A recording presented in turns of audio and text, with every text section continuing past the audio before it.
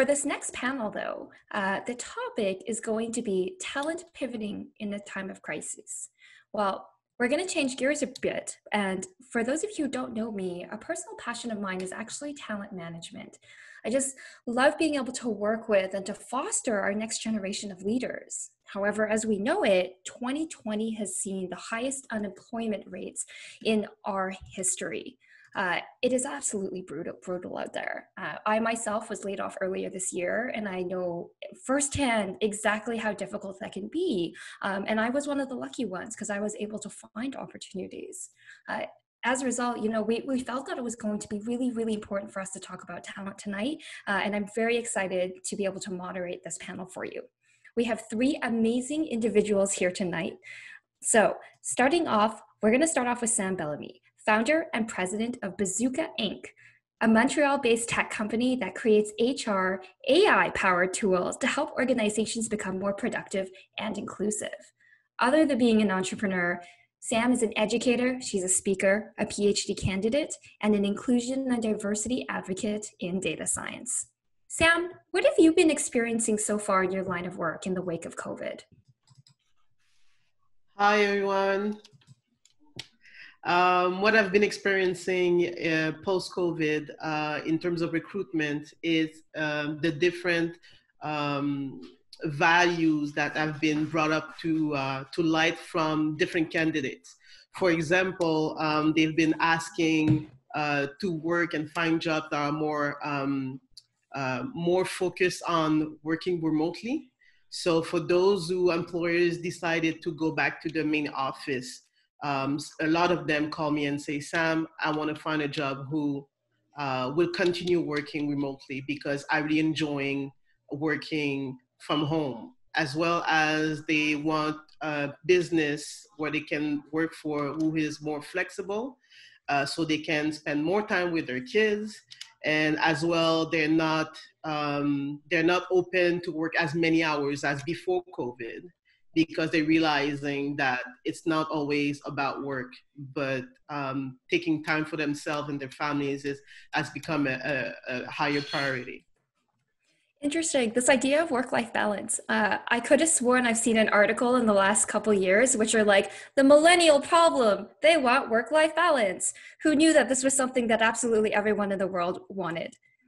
Exactly. On our panel as well, we also have Julia Latacka, founder of AnalyzeHR Group. Julia is an HR and HR analytics professional who is passionate about improving workplace practices that support both employees and business objectives, specifically through leveraging research, data, and technology. She is the co-founder of AnalyzeHR, an organization that offers events, training, and consulting services in the HR and HR analytics space. She also currently works with WorkTango, an employee survey software that helps their clients build out employee voice strategies that utilize employee feedback data. Outside of work, she is passionate about community building and social impact work, traveling, career coaching, and health and wellness. Julia, what have you been experiencing right now in the wake of COVID-19? Hi everyone. Thanks for the question. Thanks for having me on tonight. My role has definitely shifted through COVID, and so I really take on a holistic HR lens just because my role has been very much HR and talent management. And now as I moved over to WorkTango, really working with a lot of HR and business leaders as they tackle their employee voice strategies. So I would say that HR has been in quite a unique role where it plays the middle between both employees and leadership. And it's really helping steer the ship in terms of directions to take and decisions to make amidst everything going on during COVID. So I would say in the field of HR right now, and throughout COVID, it's been very reactionary, and HR has really had to pivot as COVID has developed, as regulations have changed. We've really relied on, government to tell us kind of what we're doing, and we've had to react. So I don't think a lot of HR leaders out there have been getting lots of sleep, and we've really had to shift to this remote work and working with the challenges that come with that. So whether it's parents who have kids at home and they need a more flexible schedule, whether it's keeping employees engaged during this time when everyone's working remotely, and now also thinking about return to work and what that looks like and what people are comfortable with, and what kind of equipment they need. I really do think that out of all of this, employee voice has gotten stronger, because that's what really a lot of HR leaders are relying on, is what their employees need and what they're comfortable with as we move forward to remote work. So I would say that there's been a lot of pivoting and a lot of shifts and a lot of reaction that has been within the HR space. I love the idea of having a stronger employee voice. That is so powerful in today's day and age, and really goes hand in hand with sort of some of the demands or what people are looking for in the workplace. For sure. Last but not least, we have Mitch Gudgeon, co-founder and CEO of TalentFit AI. Mitch leads the TalentFit AI and was the catalyst in bringing together TalentFit AI's founding team. After witnessing the power of strong team culture through sport and as an entrepreneur, Mitch knew there had to be a better, more data-driven approach to assessing fit that could improve job satisfaction, engagement, retention, and team effectiveness. From this vision, TalentFit AI was born. Mitch has been a serial entrepreneur since high school, founding 3 different companies while playing basketball at the University of Victoria and rugby for Team Canada. Mitch also holds an MBA from Queen's Smith School of Business. Mitch, what are you seeing in the wake of COVID-19? Thanks for having me here, Sarah. And I'll probably echo a lot of what Julia and Sam both said, because they've hit the nail on the head with their comments. I think obviously through this time, a lot of companies were hit very hard for COVID, and mostly industry-wise that way. But there are actually some companies that have actually been flourishing during this time. You think of things like ed tech and delivery services, supply chain, etc. A lot of them have actually been scaling up, even though a lot of other companies are downsizing. Some of the stuff I'm hearing, at least from industry, is that, and I believe Julia said this already, is there's a big focus on wellness and things like mental health and employee well-being. Trying to figure out how do you engage employees remotely. How do you even build and maintain culture in a remote environment? I think every company believes their culture is unique, and that's the bread and butter of what we do. And it's now they're trying to do this all remote, and so I think that's a whole new way of operating for most companies. And I believe also the people function has even become more important aspect of the business, and maybe even more priority than it ever has before, and under the spotlight more than it ever has before because of this. I think the other part that's really on a lot of people's minds right now too is, is there going to be a second wave of this right now? Because, and what will the effect be on businesses that are out there, right? So, I think some companies, speaking to a couple of our clients, is that, they do want to scale, but they're also hesitant to scale now if they believe, what we've been hearing is there going to be a second wave in, October, the fall, the winter timeframe. So I think they're starting to figure out, like, how do we make a lot smarter hiring decisions? And sometimes even less is more. In the example of, one of the companies we were talking to, hiring 20 salespeople because they got new funding, and then they've had to lay most of them off now because of this. And so, maybe it would be better just to hire 1 or 2 people and then slowly scale up as the need and demand comes. So I think that's something to really think about during this time. It's interesting. I think as I hear about tech companies growing, they grow in like these explosive spurts. And, it's not a bad idea to maybe take a more thoughtful approach to that, especially given today's environment. Super interesting. Julia, I'm wondering, like, from your perspective, what do you see the long-term impact of COVID-19 is going to be on recruitment and talent management? Sure. So I'll speak to, broad talent management and recruitment. I think one of the major long-term impacts is this idea of remote work and being a bit more flexible. I think employers, they've had to be flexible in that employees have been working remotely, and I don't think we're going to be able to go back to requiring everyone to be back into the office.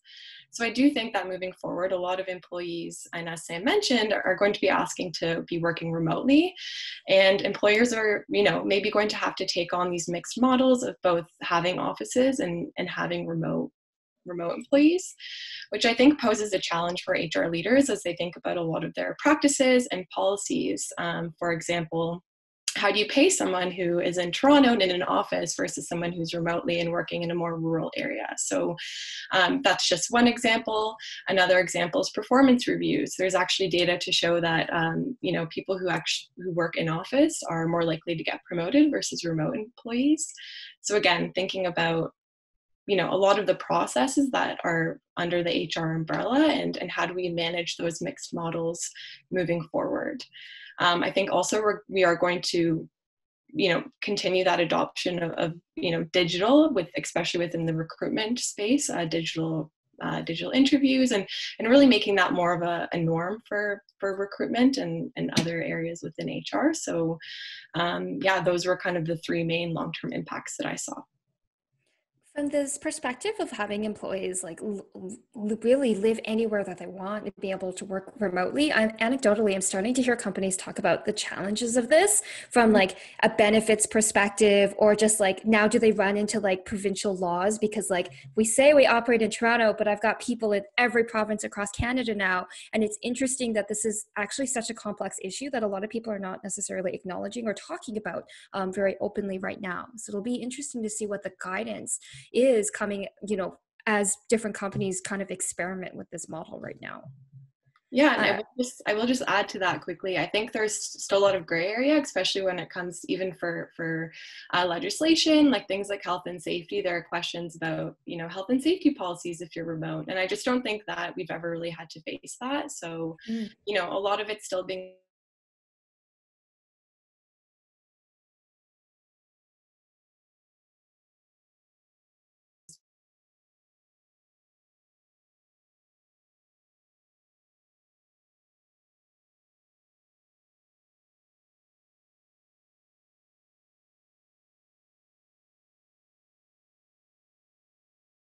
like, is that now a workplace safety problem? Like, is this, how does that work? Very interesting. So Mitch, my next question is actually for you. So like, do you think we're going to go back to normal? Like, what do you think the new normal is going to be? This everything from working to home to like this contactless economy or privacy concerns is, I'm starting to hear leaders are, some of them are worried about if their workers are being effective working remotely. What are your thoughts there?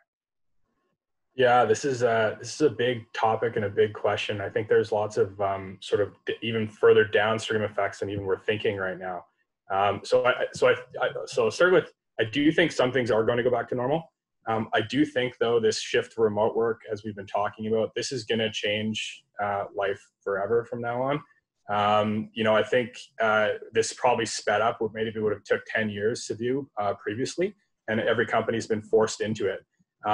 And so I would also say though, right now that I was listening to a podcast actually a little while ago, and somebody said, this isn't actually remote work, what we're doing right now. This is actually, you're being forced to work remotely during a pandemic. And so I think there's a lot of things that are different about the situation we have now than there will be maybe a year, 2 years out from now. But I still think this notion to move towards remote work is going to be something that's going to be here to stay. So, I think some of the pieces you need to think about now, though, is as companies realize that they can be just as productive working remotely, or almost as productive working remotely, or even more productive possibly working remotely. And our company ourselves, we've been fully remote from the start. So this is, we've been in this space for a long time. But companies are realizing, we can reduce our real estate footprint. Companies are shifting to e-commerce. Less people in the office or needing to be in the office on a daily basis, or using hoteling.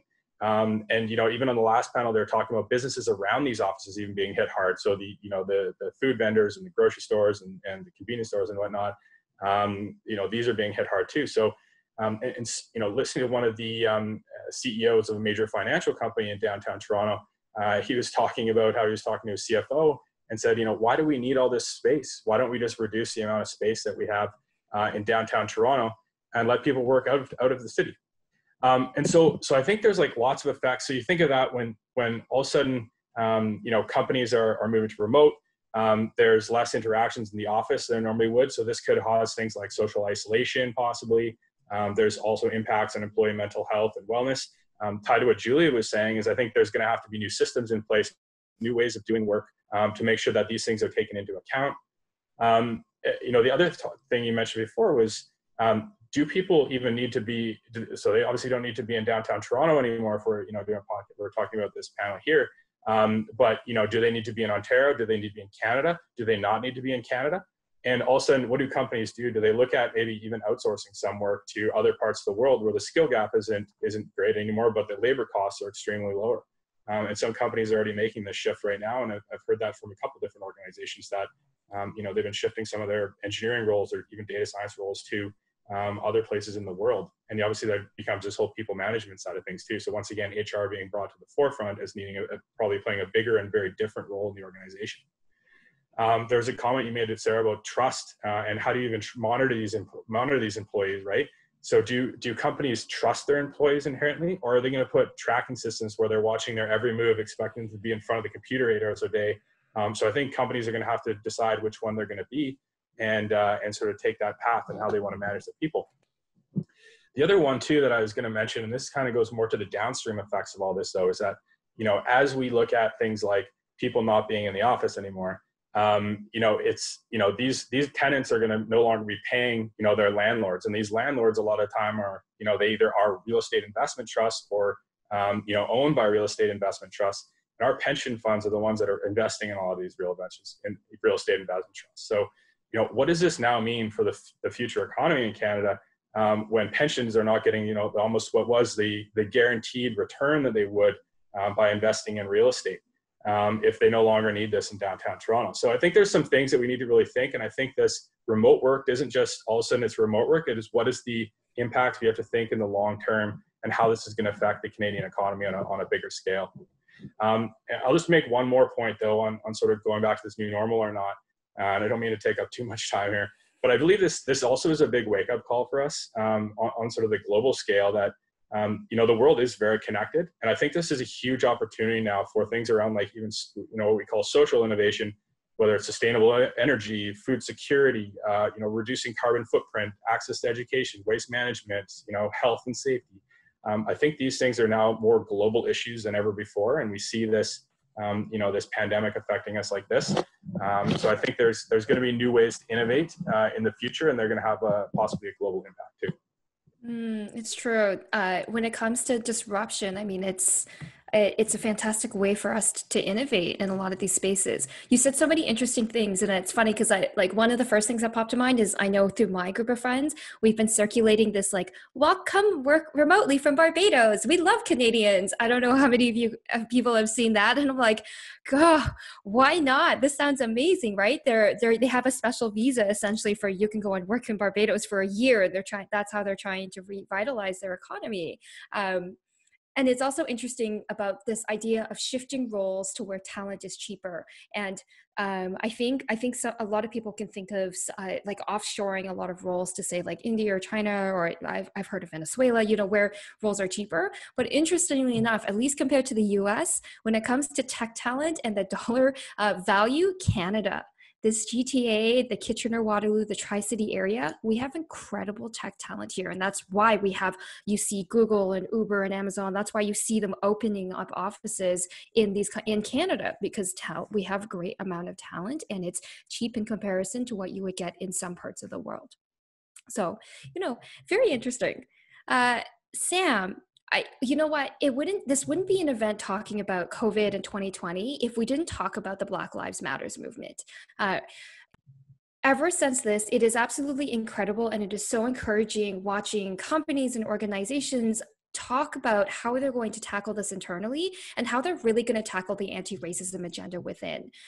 But you know what? I've seen also a lot of churn in companies they don't know where to start. They're looking for help. They're looking for tips. Do you have anything that you can share on really moving the diversity and inclusion agenda to actually being the top of the agenda? Yeah, that's a great question. Thank you for the question. I would say the main thing, the most important thing is to start listening actively. That's the first step. And I see a lot of businesses trying to put up some strategies all over the place without even asking the questions to the right people in the company and even outside the company in terms of community, people, clients, and anybody working around that company. And that's a big mistake. So I would say to the business, really create discussion sessions in the business and invite all diverse and non-diverse employees and colleagues to participate and really be able to connect and discuss.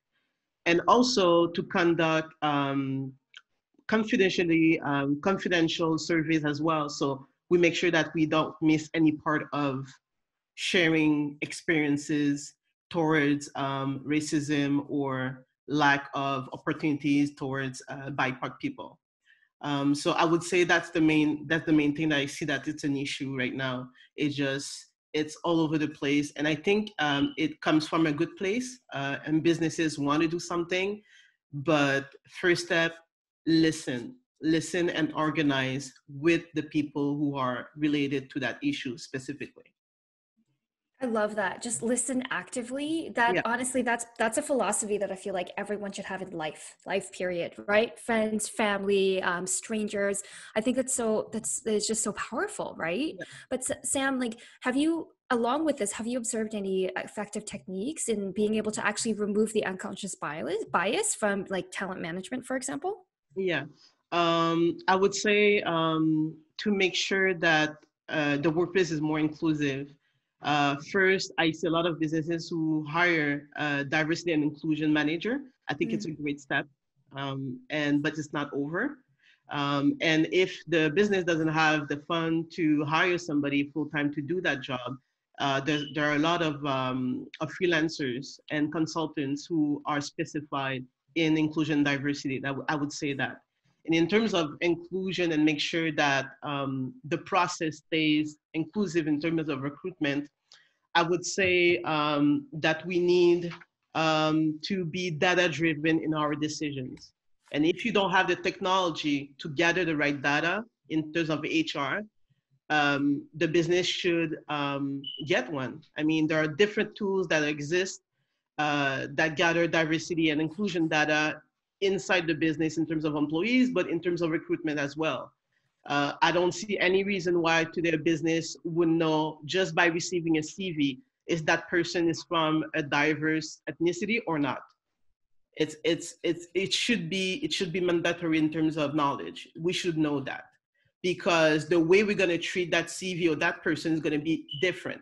The problem is not being different, it's just to be treated less equal because you're different, right? But we need to know if you are a woman or if you are a Black, Latino, and so on and so on. So I think that's an important data, and that's a problem I see in businesses. They don't have the data to take that driven decision.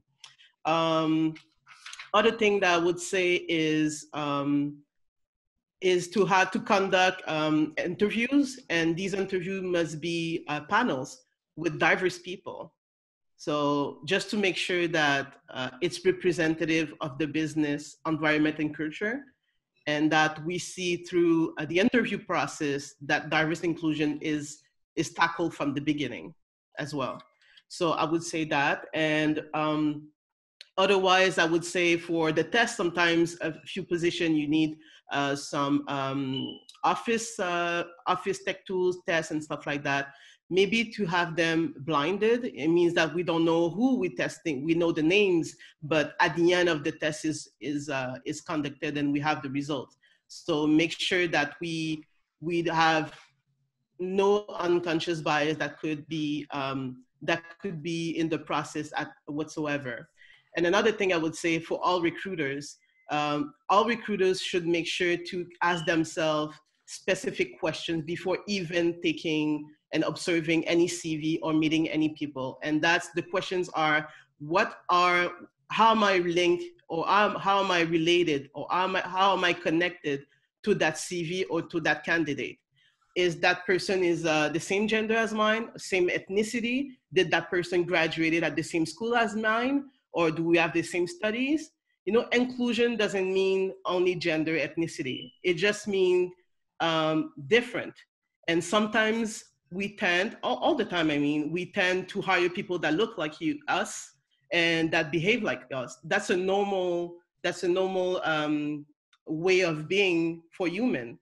We feel connected and close to people that look like us or have the same experience as us. And that's not a bad thing. It becomes a bad thing when we don't make sure that when we choose that person or we hire that person, we make sure that we didn't hire them because that person is exactly like us. And that's the main issue that I see. So if as a recruiter, we're conscious, we take our unconscious bias and we transfer them as conscious, and then everything is possible.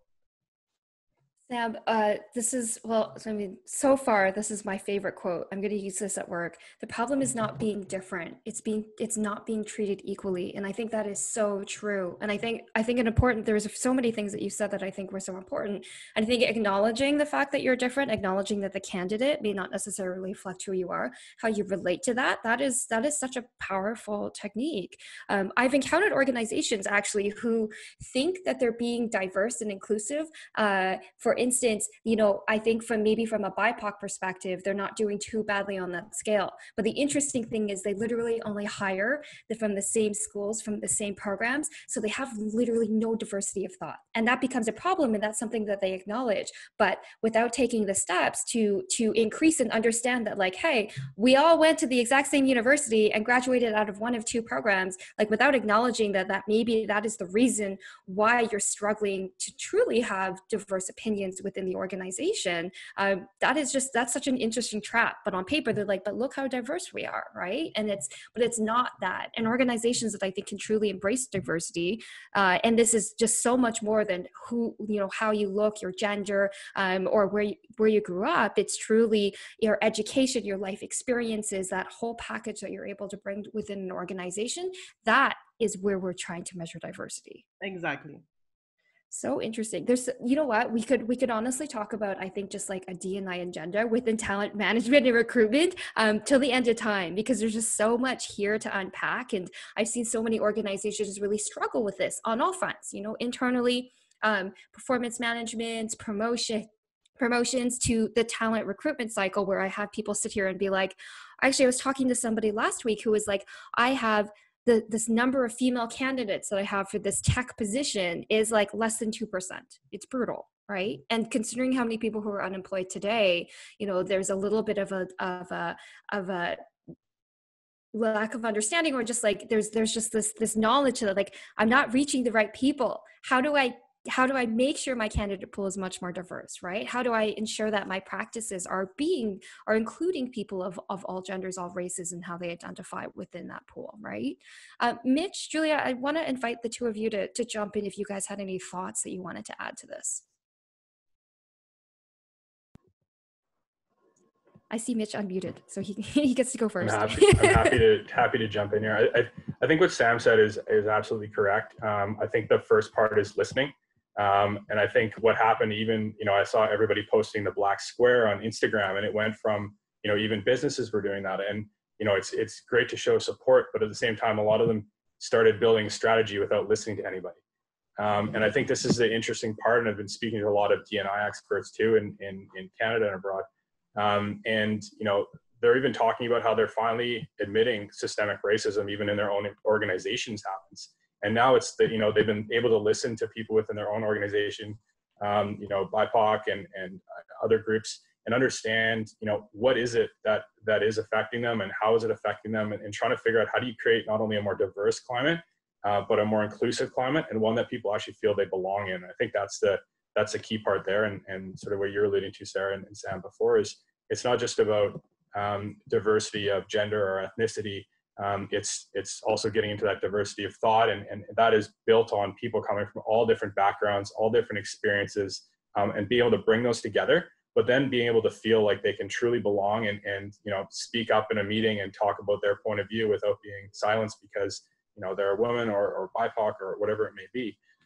So I think those are important parts. I think data, like Sam mentioned too, is so key. Getting this data to help audit your current processes. I think Sarah, when we were talking on the podcast, or maybe on one of the calls we had before this, we talked about one of the examples how I could get this wrong, but I thought it was Amazon was actually trying to, they're saying that their recruitment process was very biased in recruiting more men, and when they realized when they were looking at the ads to actually attract men and women of the same age range, the ads for females were 2 or 3 times more expensive than it was for males of the same group demographic. And so they were getting 3 times less females applying almost just because of that. So looking at every point in your talent process and talent program to audit that, and then also, once again, listening to people to understand what you need to do and what to change so that it is a lot more inclusive and people do feel truly they belong. Yeah, I love that example, Mitch. It's probably one of my favorites. And that's actually a really good segue to our next question, which is, Julia, how is data and analytics, how can that help us be affecting us? How can that help us be more effective in achieving our goals? Yeah, so I think data and analytics is really powerful in giving us insights to where there are gaps. You know, without that data, you don't really know what's actually going on within your organization. I think that's why listening is so important, and getting employee feedback, because as a leader, you may think there isn't any racism or bias going on within your organization, and once you get feedback, and I've seen this, you know, personally, where there is actually feedback of people experiencing such things, and until leaders actually get that data, they won't really know how to take action. And so, you know, you can really keep drilling down into your data. Is it a certain manager? Is it a certain department? And that's where you can really make better, decisions moving forward, and create action plans that really are strategic and really focused on the problem and where the problem lies. So I think data and analytics is really important. And I think HR actually sits on quite a lot of data. And that's what AnalyzeHR, one of the key components is that training, because there is a large skill gap in HR leaders sitting on data, but not, you know, a lot of HR people go into HR because they don't like numbers. So it's not a skill that they're quite, you know, good at, or they want to practice. And so I do think HR sits on a lot of data, and it's really having them better understand it. And a lot of the data that we do have is quite basic, just looking at, you know, the proportion of men versus women, looking at like promotion data, like start actually just looking and doing basic kind of Excel stuff, and you'll be able to see some of the gaps and where you actually have to intervene, versus maybe doing an entire organization-wide initiative. You can just really focus it on a certain department or you know, a certain location. So I think it's really, you know, it's really important in driving those decisions that are actually going to have an impact. And Sam did mention this, but I think it's really important to have technology that really pulls and tracks data, and investing in that, whether it's creating an HR dashboard and having great technologies and tools that combine together and spit out kind of a dashboard for you, so that you can have real-time feedback on a daily basis and be able to track that over time. And so I think it's important to also have, you know, employees who understand the importance of data and data integrity, because I do think that what I've seen in my work is data integrity, you know, maybe isn't there, and so, or people don't understand the importance of employee data, so there's a lot of gaps and the data is really unclean, and therefore it's not as reliable. So I think that you know, component of data is also really important, is to have people who understand the importance of data, the importance of recording it and tracking it properly, and then you know, knowing what to do with it. Unclean, unreliable data. That's the bane of everyone's existence. No, yeah. There's so many interesting things that you mentioned there too. I think one big takeaway is data doesn't have to be scary. I 100%, the amount of data that HR is sitting on in any organization, especially the ones who think that they don't have data, it's immense. It's absolutely bonkers what they could do with that, right? And just like, you know, maybe being more comfortable with Excel to start with, and then building up to some of those more advanced tools, or bringing in someone with that data expertise. It doesn't have to be as insurmountable or that scary to start, right? I also think just this idea of like true feedback and listening to within the organization.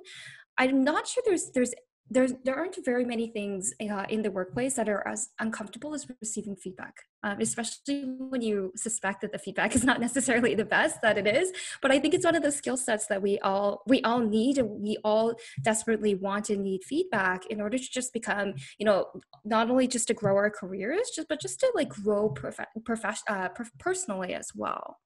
Sure. So, Mitch, TalentFit AI, you use an AI, and and you and I have had an interesting conversation that I think that the audience should learn more about it. But when it comes to automated screening or AI tools in any business for any application, how much control should the computer have versus the human? Yeah, it's a great question. Obviously, being on an analytics panel here, I'm sure people are all about raw analytics, and you need it. And obviously, that's the business that we're all in here. but you know what? I think there's this need for that both human and analytics and you know, whether it's automated screening or talent matching or whatever it means. There needs to be this combination of both of them in the process for a number of different reasons. You know, I think about it as if, you know, a human is 80% effective in selecting the right candidate, and a machine is 80% effective in selecting the right candidate. Put them together and you're now 96% more effective in selecting the right candidate. And that's about the extent of my mathematical skills there. So getting that equation set up. But no, but I think it is one of those things. I think this combination of having human oversight over a lot of the learning is important. You know, even things that are like optimization equations, right? And you're using past data to optimize the future. But if new inputs are needed in the future, how are you going to optimize on those inputs, right? So I think there's different ways that, and I've heard of companies that are even providing things like, you know, maybe some options that they've never looked at before. And it's not based on the options they're provided in the past, but then a new option comes in to see, oh, do I like that person? Or, you know, and maybe I'll take a peek at that person. And is there something about that person that maybe didn't fit the profile that you've been optimizing before to then bring into the equation in the future too? So it can help you sort of shift maybe. But, you know, like you said, the real piece for me is that humans need to be involved in the equation. They need to be, at the end of the day, I think for most decisions, I wouldn't say all decisions, they need to be the final decision maker. But especially around talent, I think you do need people in there and keys to selecting the right talent that's coming into the organization. I'm such a big fan of this idea of human plus machine, like just allowing the computer to be really good at what it does, which is analyze tons of data, find interesting patterns and correlations, or read thousands of pages a minute, that it just allows us to be more human and apply our own business sense and our own judgment, because no one will truly have the instincts the way we do. It's really, really hard to teach that kind of stuff to a computer. This is also why, even as you're building algorithms, you need people that maybe aren't even data scientists that are involved in the process. Because, you know, I think all of us are guilty for it. When we're working on something, we get too into the weeds and we've almost put our blinders on, right? So these other people that bring in, once again, those diverse perspectives, diverse experiences, and see things from a different lens, that's going to help you create something that's ultimately better than if you just had somebody working on a spreadsheet and you know, building an algorithm in isolation. Yeah, it's so true. Well, for our last question of the panel, before we get to the Q&A, I want to sort of end on a message of hope and some advice. So, you know, we talked about how the amount of people who are unemployed right now is crazy. It is absolutely crazy, and it's very difficult being in that pool. And so, Sam, do you have any advice that you would give to young professionals right now? I know you do a lot of work with students and interns. Yes, exactly. My main advice would be focus on the presentation letter on explaining how you'll be able to be autonomous and productive working remotely. And that's a big thing for businesses. I have a lot of students and interns and young professionals that got their first jobs canceled during the summer and internships canceled because the business do not understand. They don't see how they're gonna train and manage somebody who has no experience at all remotely. It's already hard to do it on campus, like at the office, but doing it remotely, it was like, for them, it was like an impossible task. So they really was looking for people who have at least 3-5 years experience. So where there, you know, it became an issue for a lot of my students, right? So I would say in your presentation later, make sure that you convince them and explain to them how you're gonna tackle that remote work, meaning time management. How do you stay motivated on your own? And how do you communicate with your team members remotely? And how do you organize your work to make sure that you meet the deadlines? So if you can explain that, it's going to be way easier for the businesses to consider hiring people without experience. Another thing I would say is the presentation video.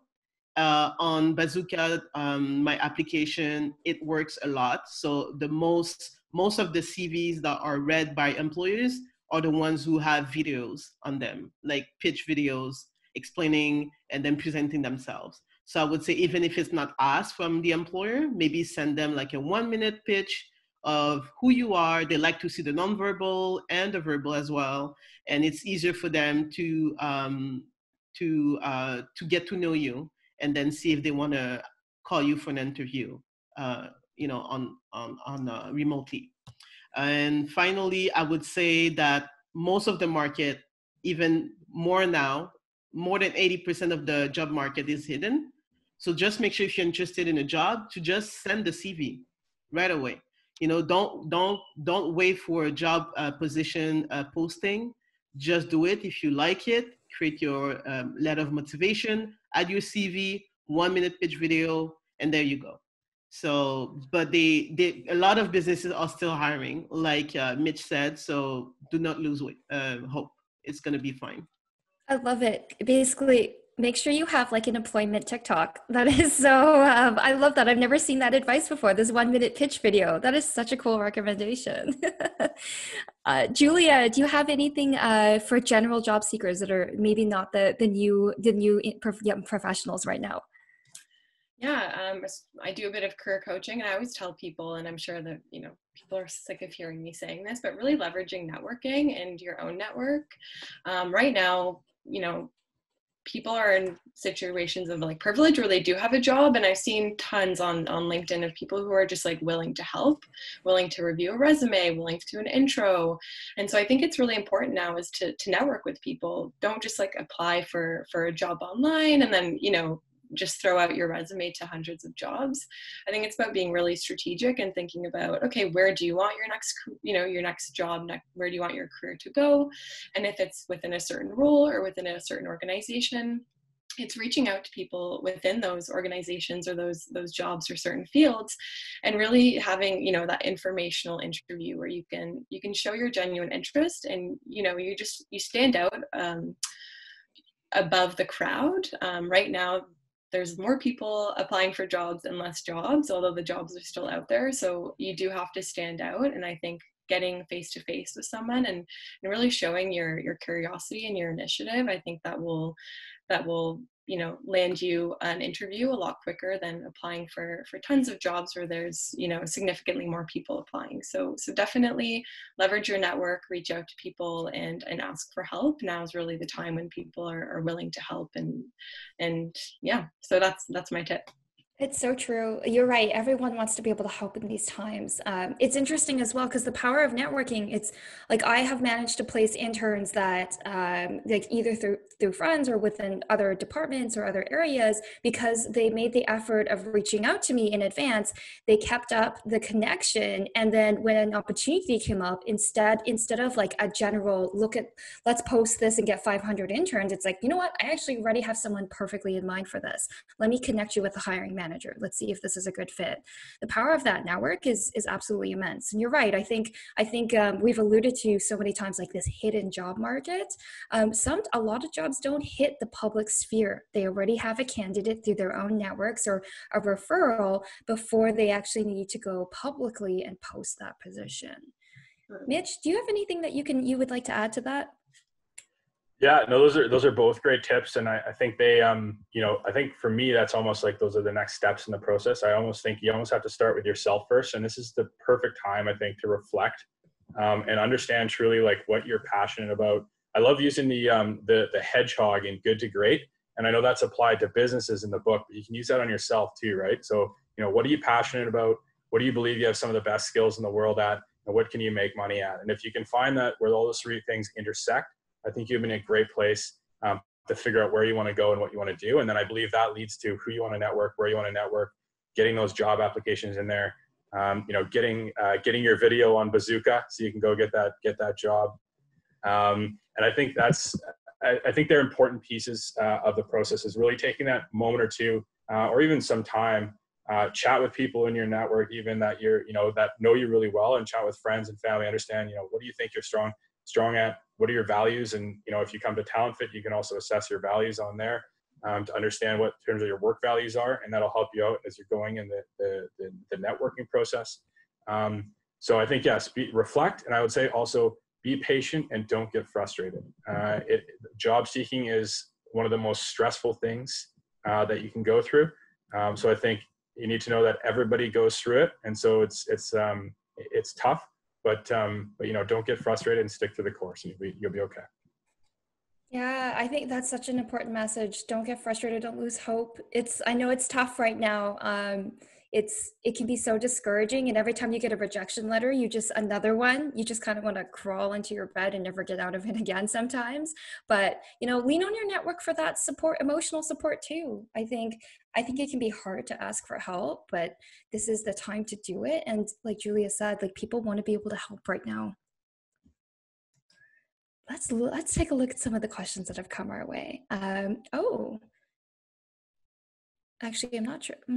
For Sam, many people who are rehired are now requesting fewer hours. How are you suggesting that smaller employees navigate this complete hiring web, where some people are coming back with fewer hours and others are now unavailable to work at certain times? I hear a lot of these stories. Businesses are overwhelmed with new requests, and a lot of them who were, fired for a short period of time, now they want to come back, but they have their request, and the list is long. So businesses usually what they do, because they still need that person, because that person worked for maybe 2-3 years before and have developed skills that they need, and they want to progress with that person. So usually what I see is businesses trying to negotiate and see if they can have two people doing the same position. Sometimes they also accept to change the schedules, meaning that a few hours during the day and then a few hours during the evening, or even during the weekend. So, the key is that the businesses need to be flexible. We've said it since the beginning of this panel. Julia said it, Mitch said it. I mean, businesses need to be aligned with the values of their staff, and the culture is going to change for sure. People working remotely, people working in office, people doing both. How are we going to do that? But, I think it's flexibility. Same, always the same. Absolutely. This question is from Greg. Have you found that the role of a manager or supervisor is changing with remote workers and other aspects? I don't know who wants to be able to answer that.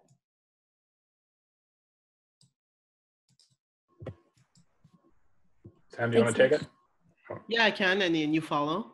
I would say if the role of manager is changing in terms of micromanagement versus macro management, micro versus macro. I see a lot of managers getting stressed, not knowing what their employees are doing at what time. And I tell them they need to let go. They need to let go and then focus on the end result other than the process, because they can't control the process from where they are. So, so to just trust our employees and make sure that we give them the tools to organize, give them the tools to build their skills, give them the tools to communicate and to be effective working teamwork and stuff like that. That's where the manager needs to focus, to be more like a mentor, working remotely to their employees, than to be a boss. The concept of bossing someone else is over. It should have been over for a long time, but now it's dead. So make sure that as a manager, you are there to serve your employees and make sure that they are in their best shape and they're happy and they're psychologically balanced. That's all you have to do. The tools to make sure that they progress and they're being productive, and then they're gonna give it back to you in exchange. That's for sure. Yeah, it's so true. I think giving them the tools the right way and training them the right way, onboarding them properly, and then trusting in them. And I think a lot of times when you give trust to somebody else, you'll get it back in return, and you'll get that loyalty in return too. So I think that's going to be very, very important. Yeah, I think it's also just working really closely with HR and understanding what tools can you even leverage. How are you collaborating? Providing flexibility in terms of, when and how you're working with your people, or when you're scheduling meetings. People have families that are working from, all at home together at the same time. So, is there times when you can provide flex time during your days, and then times when you have meeting times? I think those are parts where it's, going back to that listening point we've talked about so much today, is getting that feedback from your workers, and then being able to plan accordingly. So you actually do put a good framework and system in place, and then you can put trust on top of that. And I think you're going to be set up for success.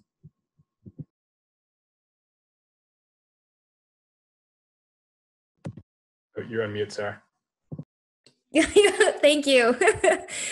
This next question is a spicy one. It says, what are your thoughts on different pay scales for employees performing the same function, but living and working remotely at locations considered to have vastly different costs of living?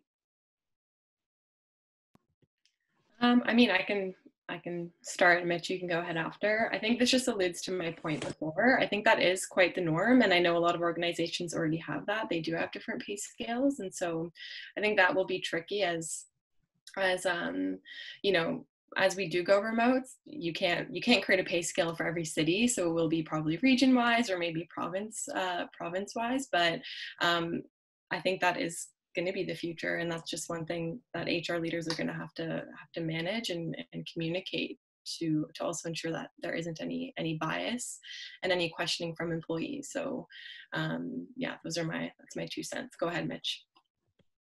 Well, I think Julia, we're on a panel with a lot of analytics people watching, so maybe we can ask one of them to create that cost of living scale for us and share it with us at some point. That might be a good solution. Yeah, no, I think one of the pieces, I know actually one of our advisors, TalentFit, he's actually, his whole history of work has all been in compensation, and he's actually building a very interesting tool right now to look at pay equity across different levels of an organization, but also factoring in what it can look like in different cities. So I think it is tough though, is because when people are you want to move out of Toronto. So let's say I know that's where I'm living right now. You want to move out of Toronto and move into the country because you want to have more space and maybe lower cost of living. Should you move back into the city to make more money? Do people start faking their addresses or renting places to make more money? I think there's other things we need to consider as this changes. And I know that it's pretty standard to have people in different cities that are, making different amounts of money. I would say often there could even be offices or the reasons why they know that they're going to the office there or whatever it may be too, right? So I think we do need to look at the whole picture as we implement things like this. That's so sneaky, Mitch. It actually never occurred to me that somebody would try to fake an address. It's wow, but it's it's totally believable, huh? Oh, interesting. I think this next question, I think, Mitch, this feels like it's a question for you. An important part of talent management in a company is not on how individuals work, but also how individuals work on a team, interact with each other. How do we maintain a sense of community, and how can we have that team magic that are making people work so well together in group work? Yeah, sorry, I feel like I'm trying to jump in on every question right now here, but I'll happy to answer this one. This is basically exactly what we do, right, at TalentFit. We help understand, how work is done in your organization and the work values that you have, and matching talent to that. Some of the cool stuff that we've looked at is actually even understanding what the company's culture is based on employee feedback, and what their values are based on employee feedback, how work is done, how teams function, how leaders function, how people are motivated.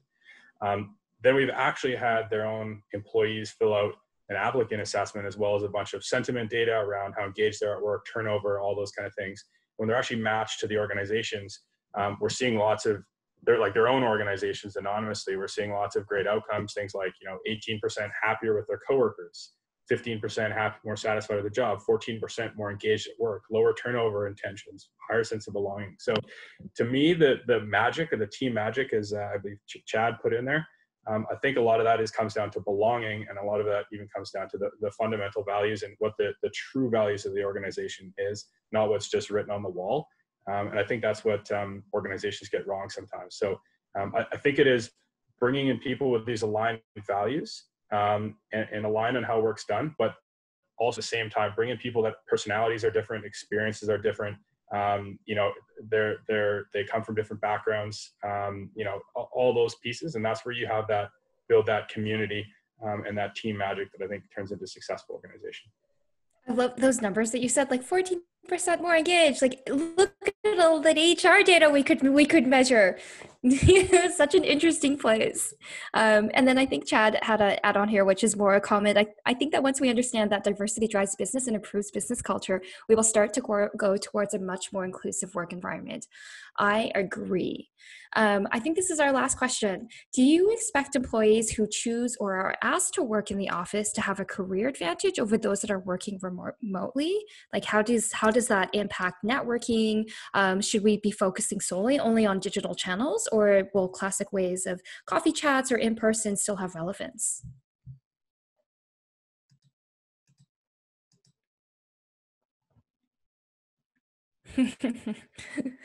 I'm going to go ahead. Thank you. I think it's going to be a challenge for HR managers to make sure that people have equal chances of moving forward in the business and grow. For sure, it's never going to be the same thing face-to-face in office work and online. For sure, it's different vibe, different culture, different everything.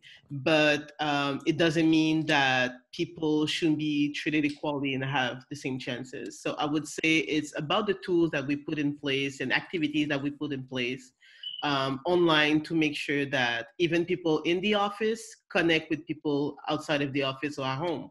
For example, meetings. We don't have only meetings for people at the office and meetings separate with people working from home. They're all included, and every employee has the ability or the opportunity to showcase their talent, their communication skills, and any other soft skills that needed to be able to tackle the ladder of the businesses. So I don't think that I don't think it's going to be an issue. I mean, as long as the business recognize that's going to be a challenge and put all the tools and the strategies in place to make sure that everybody has equal chances. I think that's it. It's a question of priority and recognizing that it's going to be a challenge. One more question that snuck in here. This is the last one because we want to make sure that if people need to take a bio break, that we'll have time. How does belonging change with online lives? I think we all struggled with this at the beginning of the pandemic. People are inherently social. How are we maintaining, or how do you build that community online?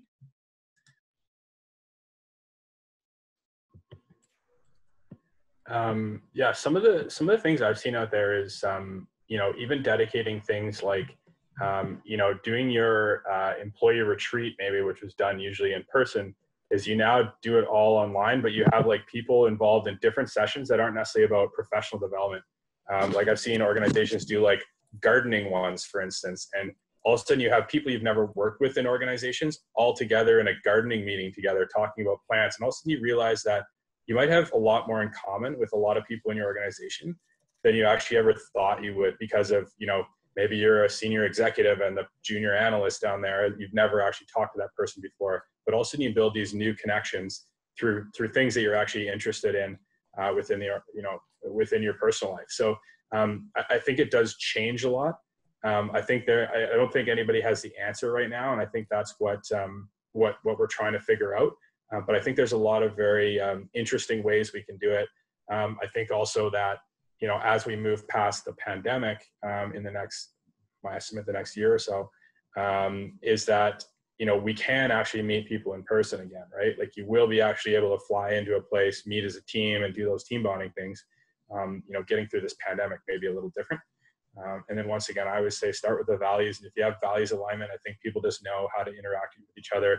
They'll listen better. They'll work with each other better, and they'll create better and stronger teams too that are focused around belonging.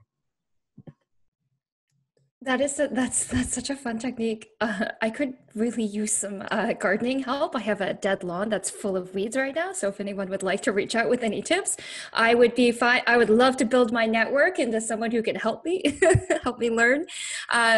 Julia, Sam, Mitch, thank you so much for your time today. I know I really enjoyed that. Given the engagement from the audience as well, I know that they had a fantastic